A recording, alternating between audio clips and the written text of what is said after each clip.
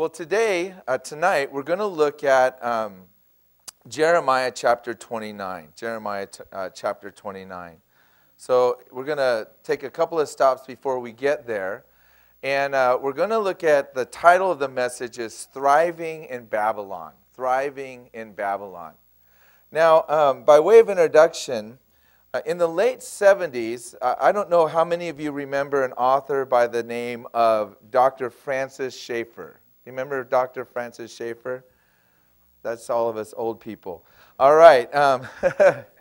He's a guy you should really look up if you don't know who he is. He wrote a book entitled, How Should We Then Live? How Should We Then Live? And it was eventually made into a documentary, but the idea behind this book is that it traced Western history from ancient Rome until the late 60s, early 70s when this book was written.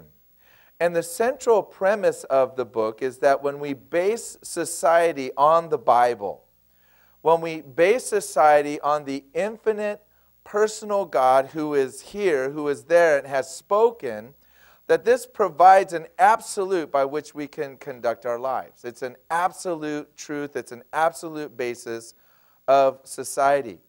But when we base society on humanism, which Dr. Schaeffer defined as a value system rooted in the belief that man is his own measure, that we determine what is right and wrong, that man is autonomous, totally independent, and that all values are relative, and that we have no way to distinguish right from wrong except for utilitarianism, which says that if it works and it's useful and it doesn't hurt anybody, then it's right.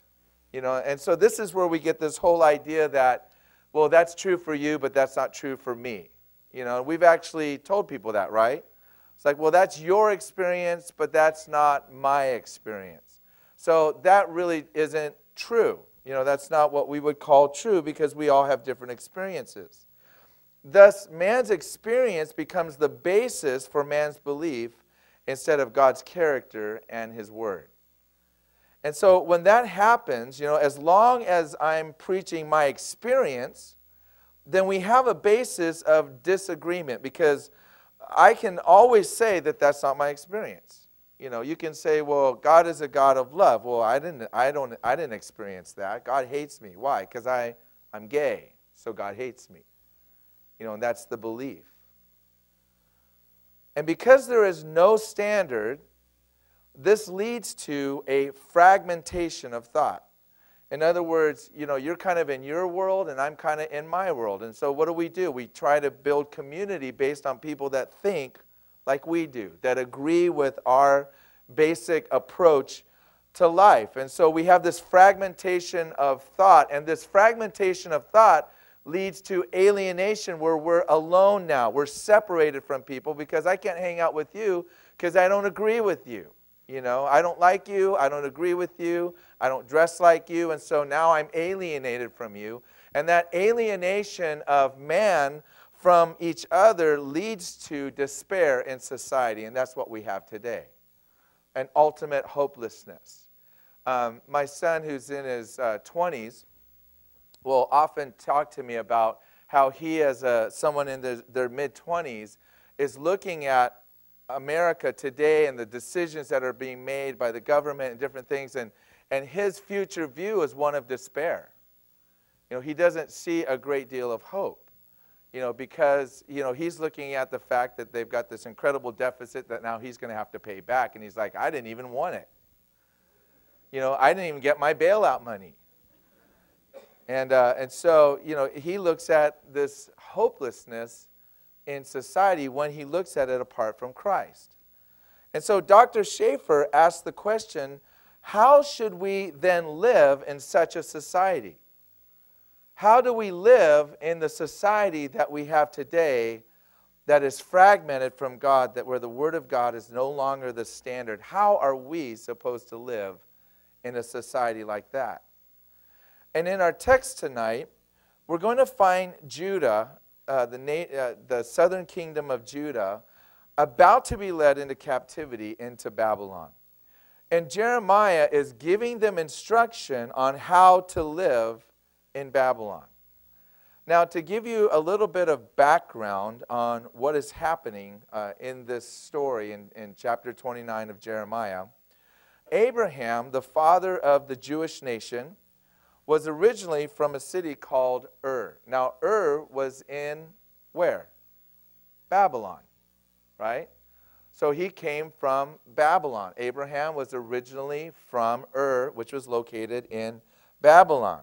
And it was also known as a sacred city. So it was a city of worship. It was known for the worship of the moon god. So it's very possible that Abraham's dad, which we know from Scripture was an idolater, that he probably worshiped the moon god. And his uncles and aunts, and they were moonies. No, I'm just kidding. But they worshiped the moon god. Now what's interesting is if you look at the symbol of the moon god, it's a crescent moon with a star. Okay, if you watch the news, you'll start connecting the dots. A crescent moon with a star. You could write ISIS over it. So this moon god has been around for a long time, you know. Now, in Genesis 12, God calls Abraham out of Ur, right?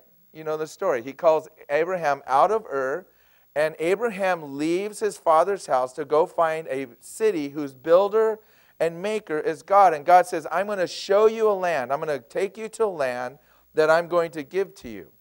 And so Abraham leaves Babylon, and the Lord appears to Abraham, and he makes a covenant with him in Genesis 17. And I'm just going to read it for you. In verses 7 and 8 of Genesis 17, it says, and I will establish my covenant between me and you and your descendants after you and their generations for an everlasting covenant to be God to you and your descendants after you. Also, I give to you and your descendants after you the land in which you are a stranger, all the land of Canaan as an everlasting possession, and I will be their God. This is the covenant that God makes with Abraham. So God says, I will give you all the land of Canaan to you and your descendants as an everlasting possession, and I will be their God. That's why when we see all the land disputes that are happening in Israel right now, and everybody's saying, well, it's my land, this land is my land, no, this land, no, this land is my land, and you have the Palestinians saying, no, this is our land, and who owns all the land? God. The Bible says the earth is the Lord's and all that's in it. So if there's someone that has a right to assign the land, who is it? God. And what does God say? I'm giving the land to the nation of Israel. I'm giving the land to the descendants of Abraham. So from the biblical perspective, God, who has the right to give the land, has given the land to the Jews, and it belongs to them. And it's an everlasting possession. And he says, I will be their God. Now, with every generation that comes up after Abraham, with Isaac and Jacob and even further on, God renews this covenant. So he goes to Isaac and says, I told Abraham this, I'm telling you this. I'm giving you the land, I'm going to be your God, you're going to be my people. And so he keeps passing it on from generation to generation until we come to Moses. And with Moses, God makes an extended covenant, which is called the Mosaic covenant. And one of the conditions of the Mosaic covenant that he makes with Moses is that they were not to worship any other gods, that they were not to worship any false gods. And we read about this in Exodus chapter 20, verses 3 through 6. It's God's top 10. And he says here, you shall have no other gods before me. You shall not make for yourself a carved image, any likeness of anything that is in heaven above, or that is in the earth beneath, or that it is in the water under the earth. You shall not bow down to them, nor serve them, for I, the Lord your God, am a jealous God, visiting the iniquity of the fathers upon the children to the third and fourth generations of those who hate me, but showing mercy to thousands to those who love me and keep my commandments. And so God says that there will be consequences if you worship other gods. And one of those consequences of worshiping and serving other gods is that they will be taken out of the land. So God tells them up front, if you worship other gods, I'm going to take you out of the land. But it's interesting because he says this as well as part of the covenant. And when I take you out of the land, you're going to experience my wrath, my fury, and my anger. That's what he tells them. He tells them up front. So when people think, oh, the God of the Bible is such a mean God.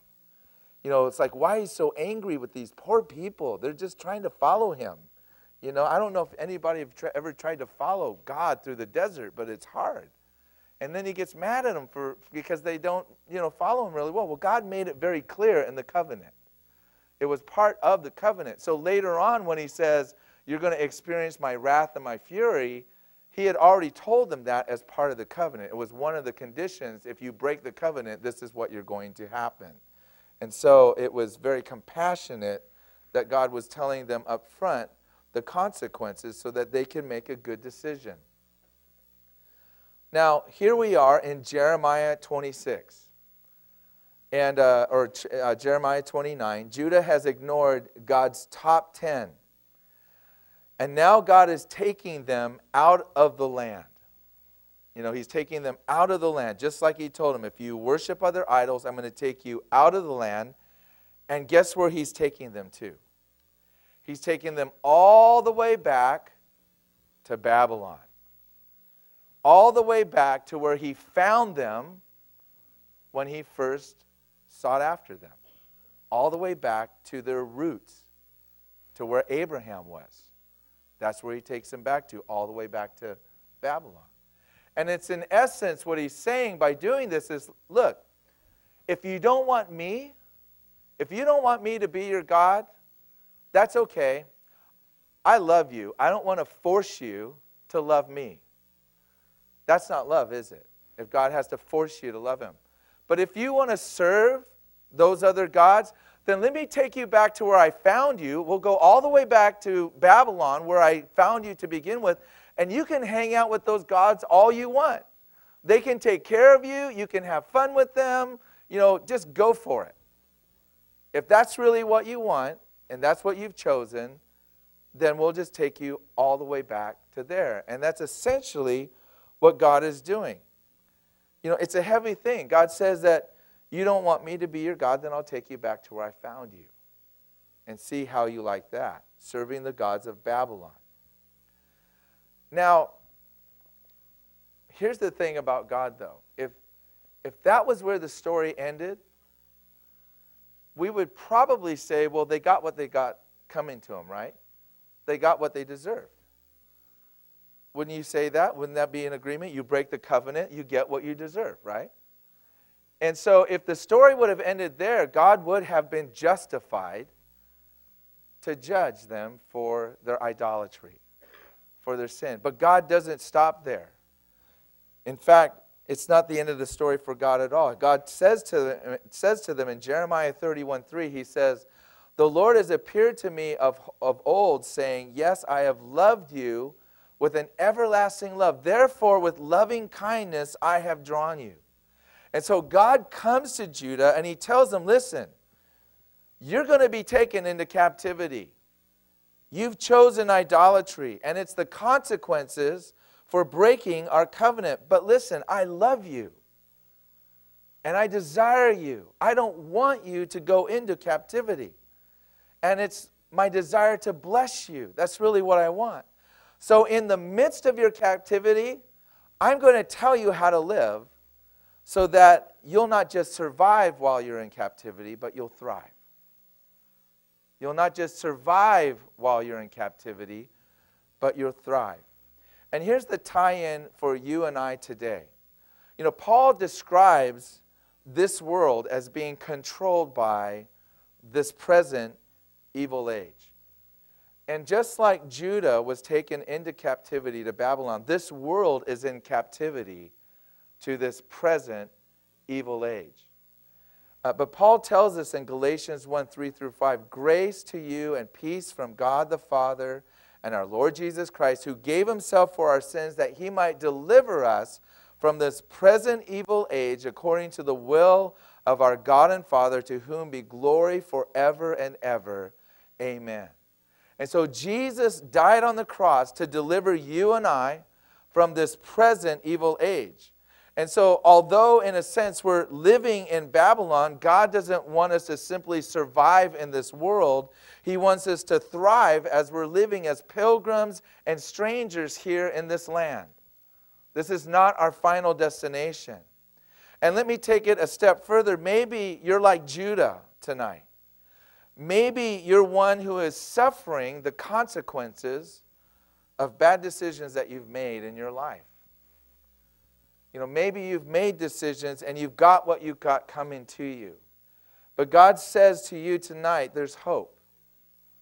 There's hope because I want to show you how to live a life of abundance, to thrive even in the midst of failure. I want to show you what I want to do in your life. So listen to what God instructs them to do in Jeremiah 29. We're going to look at verse 4. He says this, "Thus says the Lord of hosts, the God of Israel, to all who were carried away captive, whom I have caused to be carried away from Jerusalem to Babylon, build houses and dwell in them, plant gardens and eat their fruit, take wives and beget sons and daughters, and take wives for your sons, and give your daughters to husbands, so that they may bear sons and daughters, that you may be increased there and not diminished. And seek the peace of the city where I have caused you to be carried away captive, and pray to the Lord for it, for in its peace you will have peace. For thus says the Lord of hosts, the God of Israel, do not let your prophets and your diviners who are in your midst deceive you, nor listen to your dreams which caused you to be dreamed, for they prophesy falsely to you in my name, and I have not sent them, says the Lord." That's what he tells them to do. Now I want you to understand what's going on. They've messed up. They messed up big time. Judah has messed up. And because they messed up, they're going into exile. But going into exile wasn't the end of existence for them as the people of God. Do you understand that? That even though they were going into exile, it wasn't the end of their relationship with God. It wasn't the end of their existence as the people of God. God doesn't say, it's over, I'm done with you. You're going to Babylon. Good riddance. I'll see you in a few years. He doesn't do that. But God says it's a new beginning. It's a new phase of relating to you and I, us relating together as the people of God. You know, the Bible says that God makes all things work together for good to those who love God, to those who are called according to His purpose. And that's a verse that gets thrown around a lot, and so much so that we've almost lost the impact of what that verse really means. But what God is saying is, even though you're in Babylon, it doesn't mean that I still don't have a purpose for you while you're there. It doesn't mean that my purposes are not working in your life even while you are in Babylon. They were still God's people, and they were still called according to His purpose. And you might be going through one of the hardest times of your life, but you are still God's son. You are still His daughter. You are still His person, still called according to His purpose, that He has purpose for your life. And what is that purpose? What is that purpose that we learned in Jeremiah 31? I've loved you with an everlasting love, and I want to draw you to myself with my loving kindness. That's God's purpose. He wants to show you how much He loves you. And even in the midst of your failure, He can show you His love in a new way, to show His everlasting love. And so in the midst of captivity, God says to Judah, I'm going to instruct you on how to thrive, not just survive. And He points to 4 areas of life that really matter. And we're going to look at those now. And I believe these 4 areas of life apply to us today. First of all, He says here in verse 5, build houses and dwell in them, plant gardens and eat their fruit. He says you are to build houses and live in them. Now, why would he tell them that? Why would he tell this to the nation of Judah while they're in captivity to do this? Well, first of all, they've lost everything. They left everything behind in Judah. They lost their businesses. They lost their homes. They probably lost some of their loved ones as they're making the trip from Jerusalem into Babylon. You know, they've lost a great deal. And so, in a sense, God is saying to them, when you get there, when you get into Babylon, don't just sit there and feel sorry for yourself. Just don't sit there and wallow in self-pity. Get back to building life. Get back to living life. Get back to what I've made you for. You know, in our culture today, and I remember back in the 70s, there were people that, you know, they got tired of how hard it was in the world, and they heard Jesus was coming soon, so they sold everything.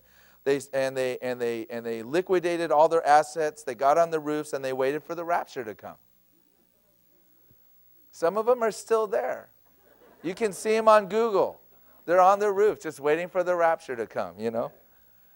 And they just got tired of living in this world.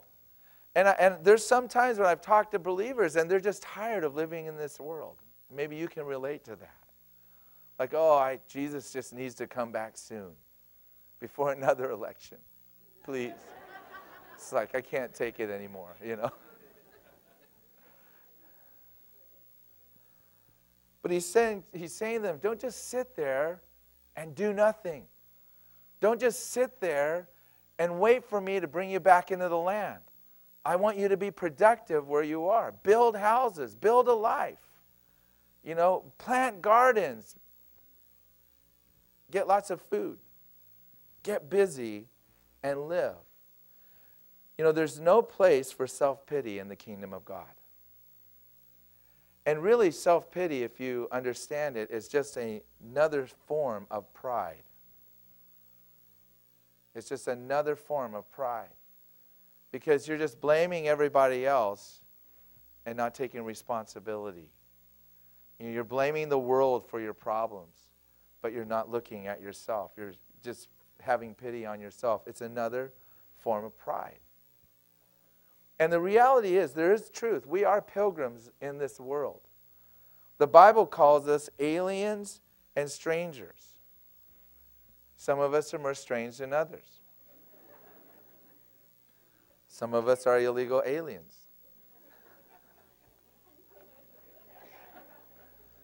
That's going to change soon.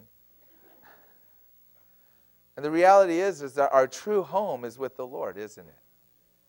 Our true home is with the Lord. But Jesus told us in Luke 19 to do business until he returns. And so while we're waiting for the Lord to return, we should be making plans, building houses, buying houses, building businesses, being an influence in the cities and the neighborhoods and the companies that God places us in. That God placed you there because you're his missionary into that area that you are. You know, God just didn't give you a job, he gave you a mission field. You know, you're not just a student on a campus, you're a missionary to that lost tribe, if you will. And God has placed you there. And he wants us to influence the places where we are.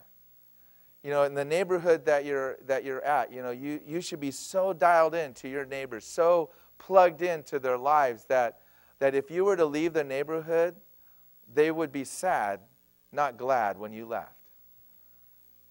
You know? Now, there's some neighbors we're glad when they leave. There's some people at our jobs, we're glad when they go. You know, we're happy that they're not there anymore. Don't let it be you. Because that's not what God has for you. God wants you to make a difference where you are. That's why he places you there, to be an influence. The second thing he says is that you are to get married, have kids, and have grandkids. In verse 6 here, it says, take wives and beget sons and daughters, and take wives for your sons, and give your daughters to husbands, so that they may bear sons and daughters, that you may be increased there and not diminished. And so I did this in my church. I just want to have all the single people stand. No, I'm just kidding. It's be a great time to do that. Now, on the surface, right? On the surface, this sounds like God is saying, get married and have a bunch of kids, right? That's kind of what it sounds like on the surface. But there really is a greater purpose here that he is getting at, the greater purpose in getting married and having babies. And it goes all the way back to Genesis chapter 1 and verse 27 through 28. It says, so God created man in his own image. In the image of God, he created him. Male and female, he created them. And then God blessed them, and God said to them, be fruitful and multiply, fill the earth and subdue it. Have dominion over the fish of the sea, over the birds of the air, and over every living thing that moves on the earth. And so the Bible says that God made man in his own image. Now, I want you to think about this for a second. In the Near East, one of the things that the kings would do, in order to let the people know that this was their territory, is that they would build statues of themselves or little images of themselves, and they would put it all over the borders of the kingdom. So as you're coming into the kingdom or into their realm, you would see an image of them, and you would know that they were the king of that realm. You know, as history or as, cultures progressed, where did the image of the king end up on? Money, right? So they started putting their image on the money. So you could only trade in that king's kingdom with their image on the coin. And so that was how you knew where you were at, who ruled the realm, so to speak. So here's the thing. God has made man in his image. That means every person in this room, God has made in his image. You're made in the image of God. Everywhere you go in this world that you see the image of God, what does that tell you? Who is the king of that realm? God. It doesn't matter where you go in this world, whether you're in China or in Russia or Mongolia or India. They might be misguided in who their God is, but the reality of it is it's all of us are made in the image of God. And so everywhere you go is a testimony of the fact that God is the king of this world. Amen? Amen. I think that's exciting. I think that some of these images have dots on their head. It's weird. So man is made in God's image. And everywhere you see a person, you're reminded that God is the king of the realm. So when we have children, what are we doing? We're filling the world with what? More of God's image. Right? We're increasing the image of God on the earth. And so the family was one of the primary vehicles that God uses to fill the earth and what? Subdue it. Right? Fill the earth and subdue it. And here's the truth. When you depart from God's created intent for marriage and family, which is to extend the rule and reign of God on earth through godly families, when you divorce marriage from that, when you take marriage away from that created intent, then you open marriage up to what we're seeing in today's culture, which is a redefinition of what marriage actually is. Because they've taken marriage out of its original created intent, which God had created marriage for, you see. And we need to get back to that. As Christian men and women, we need to understand that the reason why God forms families is not just so that we have companionship in this world, but we are, through our families, to extend the kingdom of God by raising godly children. Amen? So, he says here that we are to subdue. Now, the word subdue literally means to bring under submission by strength. That we're to bring the world under submission by strength. And so, man wasn't to be ruled by creation. Man was to rule over creation.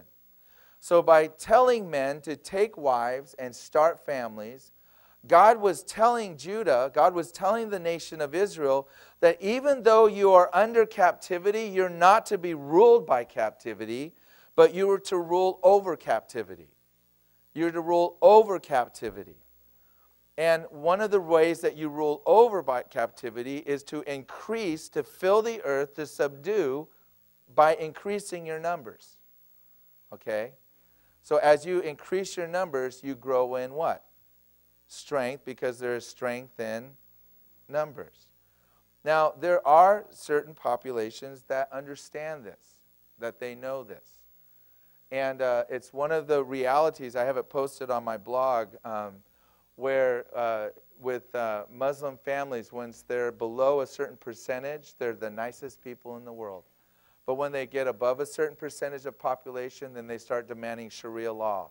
After they get, or first they want to form a temple, a place of worship. Once they get a place of worship and they grow in numbers, then they want to implement Sharia law. After they implement Sharia law and they begin to grow in numbers, then they begin to demand that Sharia law be implemented.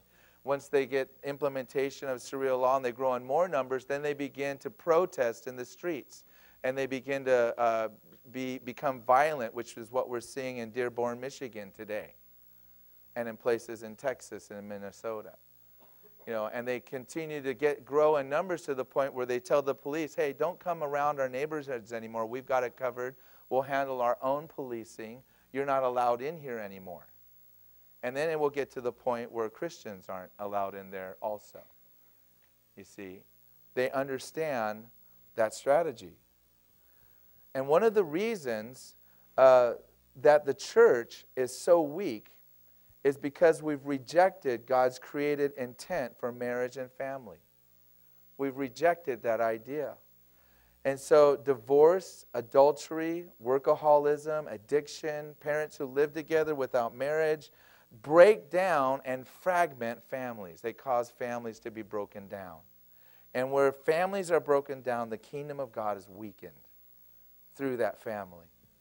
It's what Francis Schaeffer predicted would happen once men rejected the Bible as the absolute authority for families, for life. But as believers, we're to live differently. We're to live different lives. And of course, one of the ways that we see God's rule and reign extended is by leading people to Christ. And we begin to bring the gospel into people's lives, and as they come to Jesus, their lives are turned around. And so that's why I'm excited when I see families come to Christ and begin living life according to God's word. You know, because it changes their whole life around. We have that happening in our church, and it's exciting to see. You know, and so the family is so important. It's so important. Third, he says, you are to seek for and pray for the city, or the peace of the city. Now, I find it interesting because here the nation of Judah is in captivity. But God says to them that I'm going to make it your responsibility now to pray for the peace of the city that's nearest you, the city that you're in. And he makes it their responsibility to pray for the peace of God to be in the cities where they live. And that word for peace is the word shalom. And shalom is an interesting word because we really don't have an English word that describes what shalom is. You know, the word can be described as peace, but it's much bigger than peace. It means wholeness or unity. It can include prosperity. It can include health, safety, harmony, fulfillment. It's the peace that comes from unimpaired relationships. So it's the peace that comes between people because there's nothing in the way causing those relationships to break down. It's the peace that comes upon a business and brings success to that business because the things that are ruining the profitability of that business aren't there because God is king. You know, it's the thing that brings peace into a society because the things that disintegrate societies and pull societies down aren't there because God is king. He's bringing his peace into that area of life. And so God is suggesting that while Judah is in Babylon, that they have the ability to change the environment that they live in by bringing peace to it. They have the ability to change the atmosphere of the city. And as Christians, we have the ability to change the environment that we're in by bringing the peace of God with us everywhere we go. You see? And we can do that first and foremost by praying. By praying for peace to be everywhere that we are. Now, we just celebrated, participated in our marriage prayer breakfast in San Clemente, where we gathered together and we prayed for God's peace to be on our city.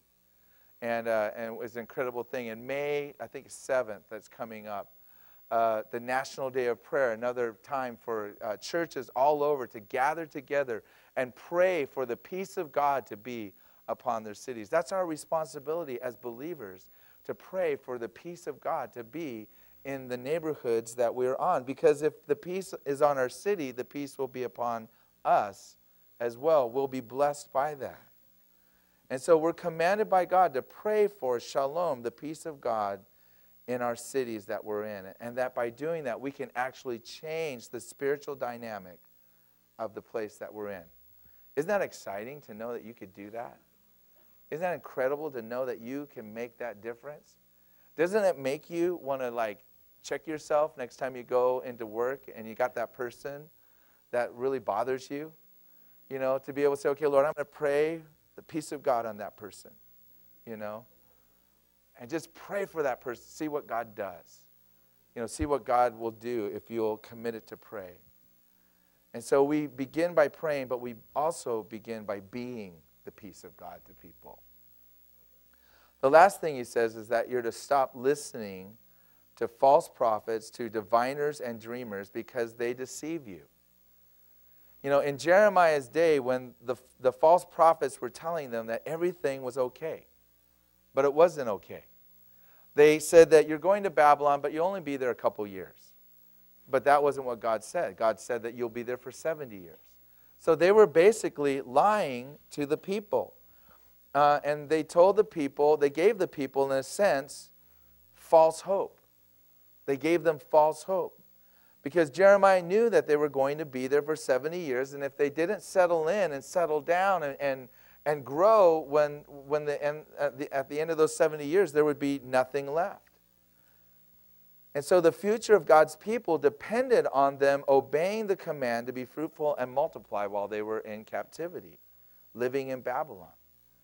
Not to listen to the false hope of the false prophets. God says, I didn't send them, so don't even listen to them. Now here's the thing. We have false prophets today. We have false prophets in the church today that preach a different gospel. You know, I've heard recently, even in our city, there's pastors that believe that Noah was a story, wasn't real, that the flood never really happened.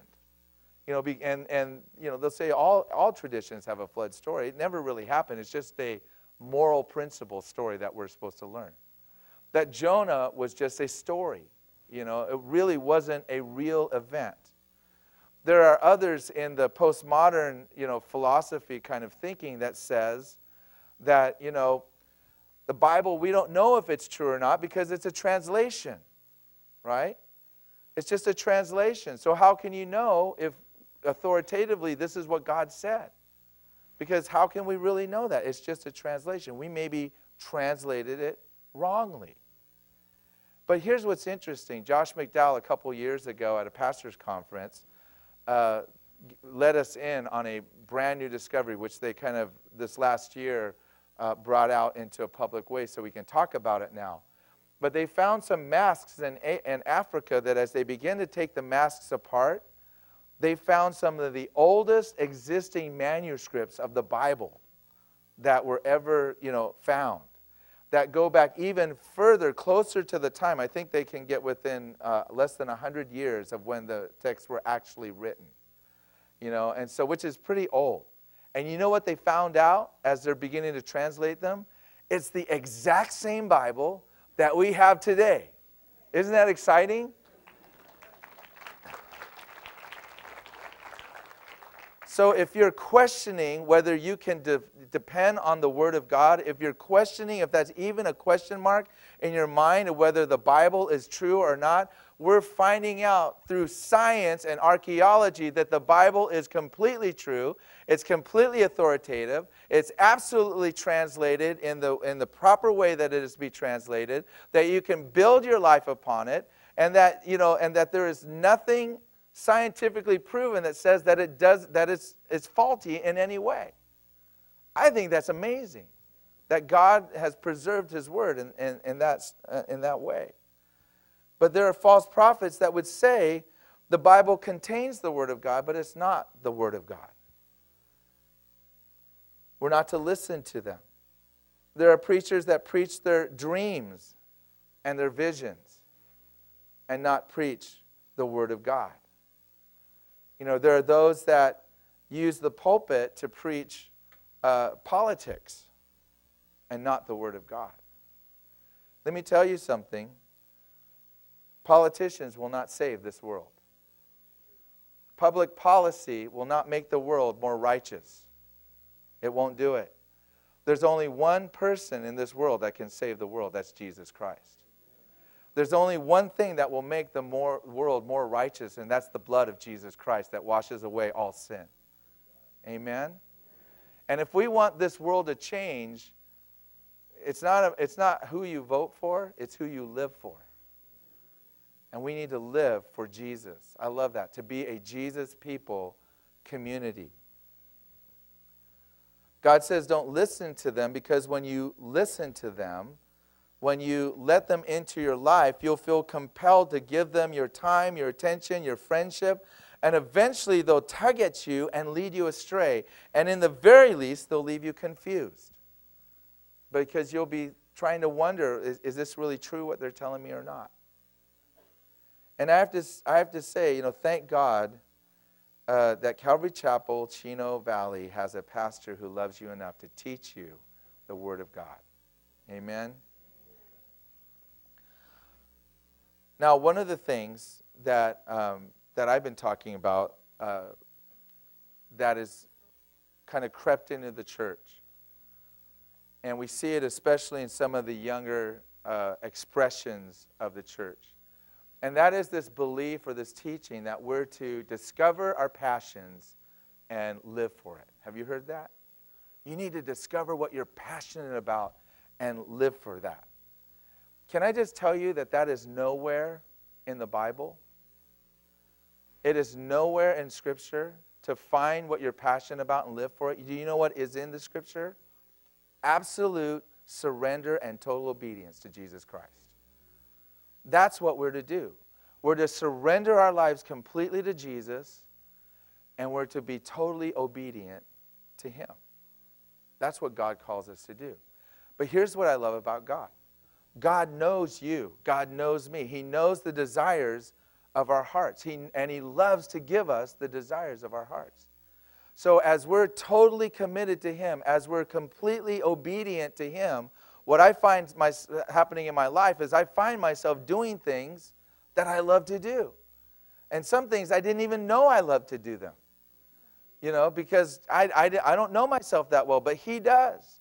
And I'm doing these things that I love to do, and as I'm doing them, I'm seeing lives change around me, and I'm going, God, this is amazing. I can't believe that I actually get to do this, and I get paid to do it. This is amazing. And the Lord says, I know, but I didn't make you just to bake Krispy Kreme donuts. I made you for more than that. I said, but I'm okay with this. No, I'm just kidding. And I'm finding out that I'm living for what I'm passionate for because I'm passionate for Jesus. And that's what God wants for you. He wants you to be completely surrendered to Him, totally obedient to Him. And as you're living for Him, you're going to find yourself living out the desires of your heart, because He's made you. He knows you. He knows what you're all about. And some of you, God will lead you into different forms of business. Some of you, He'll lead you into management, some into government, some into sales. But wherever He leads you, let Him lead you by His Spirit and be totally obedient to it. So how do you thrive while you're living in Babylon? Well, the first thing is that you need to accept the reality of where you are. We need to accept the reality of where we are. We're not in heaven. You know, it's like they said to Toto, we're not in Kansas anymore, you know. We're not in heaven. We're not in our final destination place. We're in Babylon. And you know what? In Babylon, there is death. In Babylon, there is disease. There's mental illnesses. There's addictions in Babylon. There's all kinds of things that hurt people in Babylon. It's not heaven. You know, when I look at the Bible and I look in Genesis and where we were actually created to live, I realize I was created to live in a tropical paradise, probably Fiji. But I'm not in Fiji, you know. We're not in heaven. We're in Babylon. You know, I have a son who's mentally ill. He struggles. He has a dual diagnosis. He's schizoaffective. I didn't pick it. I didn't choose it. It wasn't what I wanted for my life. When this little baby boy was born to us, and we loved this baby boy all his whole life. But if I was to be honest, I mean, I wouldn't say, God, this is what I would have chosen for my life. But I realize that I'm not in heaven. I'm in Babylon. And so I'm not going to feel sorry for myself. I'm going to embrace the life that God has given me. And here's the thing that I realized. Here's the thing that I realized. God, in his infinite wisdom, looked at all the families of the earth. And he says, you know what? I need to entrust this little precious child to someone who's going to love them. I need someone that's going to look after him and care for him. I want someone that's going to raise him in my ways. I'm going to give him to Holland and Roxy. You might be in that position tonight. And I want to tell you something. God has given our son to us as a gift to us. And that's how we see it. And we've embraced him into our lives. This is what God has entrusted to us. The second thing you need to do is to let God have his way in the midst of your life. It does no good to hang your harp on the willow tree and sit around and weep. You know, it might be what you feel like doing. It might be a temporary reaction to a difficult situation. But it does no good to fight the circumstances you're in, because in the case of Judah, they were experiencing the consequences of their own choices. But in the midst of those choices, they could surrender their lives to what God intended for them. They could give themselves completely over to him. And you know what? That's what we've done. You know, Lord, I didn't choose this, but I choose you, and I'm going to follow you in the midst of this. And Lord, in the midst of all that I'm going through, what you tell me to do is to build houses and to live in them.